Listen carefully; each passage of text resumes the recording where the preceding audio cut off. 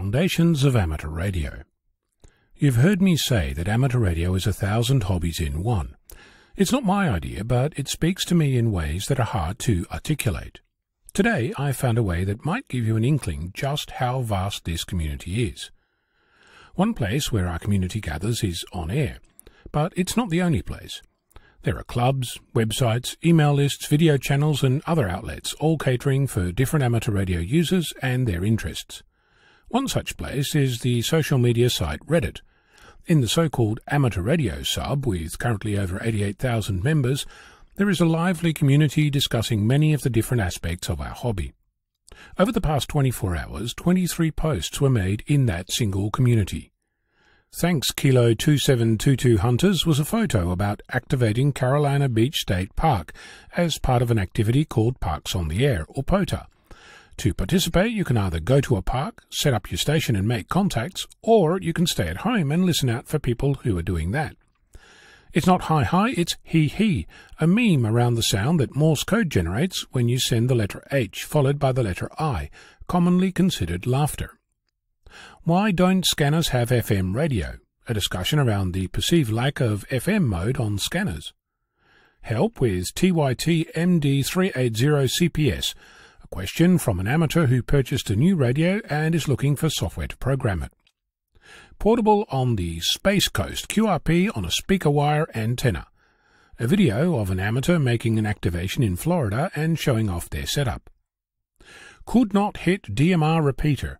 An amateur sharing that they figured out that they couldn't hit a repeater because they had their radio set to low power and wanted to share that with the community.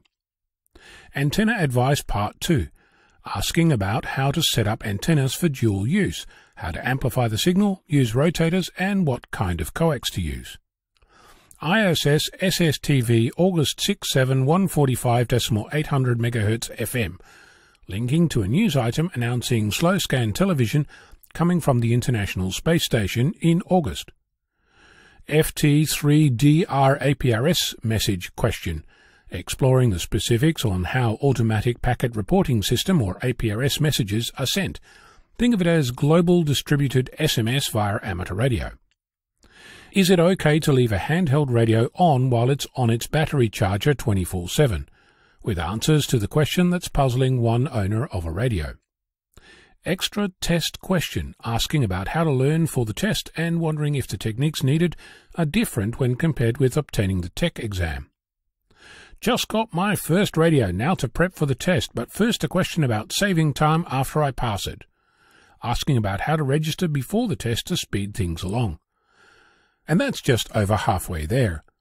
Maldol TMH21 TMH71 handhelds, any info? Asking about a new-to-them radio from around 2007. 2021 Berryville, VA US Hamfest. Any Reddit community members going? Looking for others going to the first Hamfest in their region for a long time. CB radio is going FM. Why is the FCC doing it? Linking to a video that discusses the changes on how CB radio is getting another mode. What is the right way to learn Morse? The age-old question, one that I'm still working through. Side tone distorted on QCX Mini. How do I fix this? It gets better or worse when I move the radio around, but the problem doesn't go away. Anyone else's QCX do this? With a video showing the issue. Aluminium roof trim plus HF dipole, with a question on what kind of effects might happen as a result of the combination of the two. Never owned a radio before, please help. Lol, I got 2 of these on the way. Any tips for beginners? Excited new owner looking for advice. I finally got my QSL cards printed, with pictures to show the artistic prowess involved.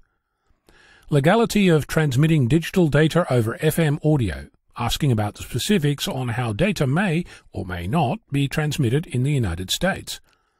It's no pie plate on a kayak, but you gotta work with what you have, right?